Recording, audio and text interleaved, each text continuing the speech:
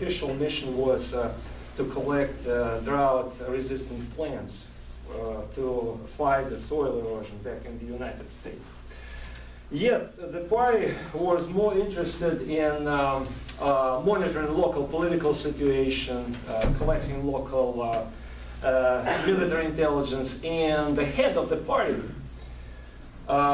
very much wanted to plug himself into local indigenous prophecies. Especially, he was interested in one prophecy, Buddhist prophecy called Shambhala, which mentioned the end of the world and the coming of the glorious Redeemer who would save the people of Inner Asia from the people of the alien faith.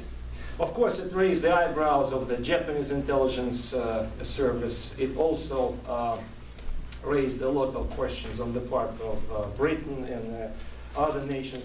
It was a very sensitive, the area was a hot spot because after Japan occupied northeastern China, Manchuria, and a part of Chinese Mongolia, so the United States denounced it, broke relations with Japan, and here we have an expedition working on behalf of the U.S. Department of Agriculture. This strange enterprise was, the man who was in charge of this party was Nicholas Roerich. So here you see it, people in the military uniform, and Roerich, this man with this charismatic appearance who billed himself as a local messiah, so he wanted to plug himself in local indigenous prophecies, which aroused suspicions of Japanese intelligence. This strange expedition, botanical expedition, quote unquote, was backed up by Henry Wallace, Secretary of Agriculture, U.S. Secretary of Agriculture. That's where my story begins. Wallace's name is usually associated with this no less bizarre, but at least they made sense to him. Measures attempted by Agricultural Adjustment Administration, infamous slaughtering of 6 million pigs, then plowing the farmers' crops in hope to keep the prices up. Wallace's name is also mentioned in connection with the 1948 blunder when he was running. He tried to run for U.S. president on the Progressive Party ticket. I'm going to argue in my brief talk that this bizarre expedition, botanical expedition, which is normally treated as some kind of an aberration in the biography of otherwise progressive politician. I'm all going to argue that this bizarre episode was in fact a manifestation of this crackpot philosophy and the mindset of the people who were swarming to Washington in 1933 to try the magical curative devices to provide quick fixes for social and political problems. I'm arguing that this quote-unquote botanical expedition should be included in the list of, again, no less bizarre experiments conducted, especially in the early New Deal, like Arthur Dale in Virginia, an attempt to build the new American man, a collective community, or NRA measures, or for that matter, Indian New Deal. You may have heard about John Collier, U.S. Commissioner for Indian Affairs, FDR's Commissioner for Indian Affairs, who wanted to build so-called Red Atlantis, which might be an interesting topic to research for somebody. Recent scholarship eradicated this sacred war that New Deal had in the minds of public. Those people who, so-called brain trust of FDR, those people who came to Washington in 1933, in fact, a lot of them were infested with this crackpot philosophy, which was responsible for many blunders in the first years of the New Deal.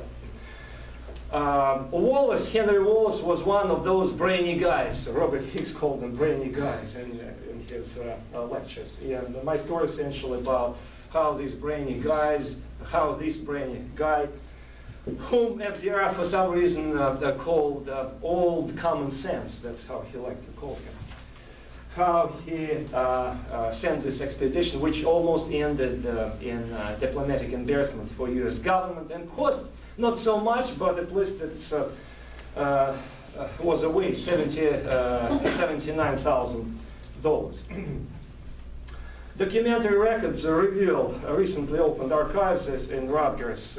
There were papers recently discovered. One of Roerich associates revealed that Henry Wallace, who was admitted in Roerich's circle under esoteric name Galahad, after the famous seeker of the Holy Grail, knew about the painters. Roerich was a painter, about Roerich's geopolitical project, and backed it up, and later did everything to eliminate his correspondence or manuscripts which he had that could compromise him. Why did he support it? So first of all, why did he support this reckless experiment which later he tried to hide? First and foremost is that for him, if you read Wallace's books and memoirs, the essence of the modern and progressive for Wallace revolved around the planned society based on collectivism.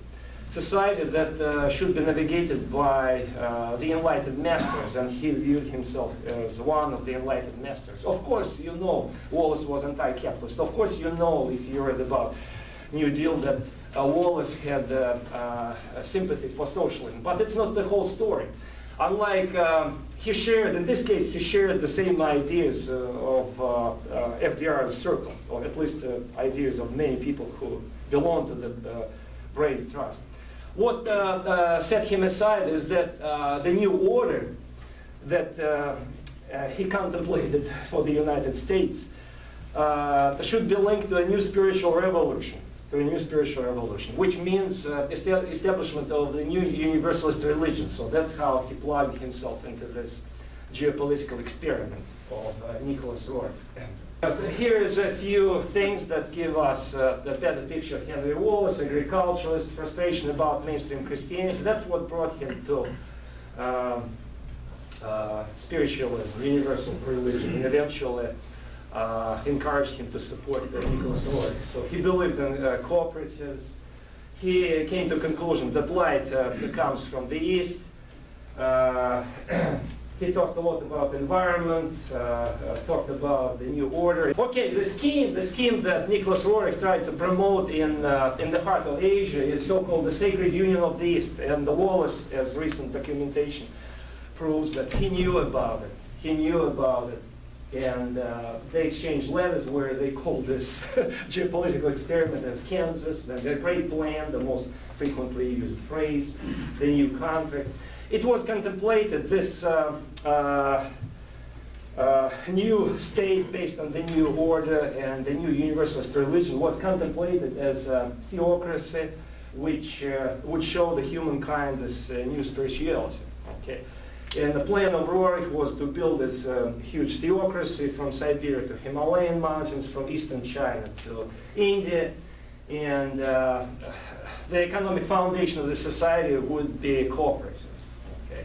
Ideologies, universalist, ecumenical religion. Roerich courted U.S. establishment for a long time. If you familiar with U.S. history, you know that Wallace and Roerich also spearheaded so-called Roerich Peace Pact. It's an analogy of the red cultural cross, to fly a peace flag over the cultural sites to be protected in a time of conflict. There is also, and it's not proven yet, that Wallace and Roerich participated in designing U.S. dollar bill. This phrase, novus ordo seclorum, new secular order, supposedly was dropped into by Roerich and Wallace in this all-seeing eye. But again, there is no documentation for this. I'm not going to speculate. All right. So this is my major argument, that Wallace, Tugwell, these brainy guys,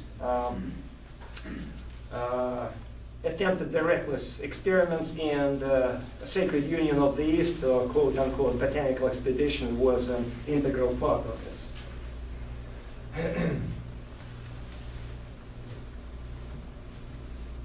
Why East Asia? Why East Asia? East Asia, as I said, was a hot spot at that time. A lot of things were going on. Mongolians, Manchuria were in revolt. Mongolia was revolting against Red Russia. Mongols at the same time were revolting against the Chinese, against the land encroachment. Japan established a puppet state, Mongol puppet state in Manchuria. So all these things gave hope to Roerich and Wallace to establish this theocracy as a counterbalance to Japan. That's a picture of Roerich Armageddon. So it's an expected Armageddon. So he built himself, Roerich, as the leader of this new theocracy. And that's a picture of himself. He pictures himself as the new, like a Christ-like figure. All right, so here's the conclusion. So why such reckless experiments? Again, it's a bizarre incident. It's might be treated by some as an aberration. But here's the zeitgeist. Remember this German word zeitgeist, the spirit of the time. I'm trying to show that if you put this bizarre incident in the context of time, so everything will be clear. So here is the spirit of the time. Big is beautiful. Cult of planning. So cult of planning became an article of faith from San Francisco to the Ural Mountains, and people, millions of people supported it. So it was taken for granted that social engineering planning would be the radiant future. Worship of science, and of course the cult of the enlightened master. It could be Mussolini, Hitler, Stalin, or FDR. Thank you.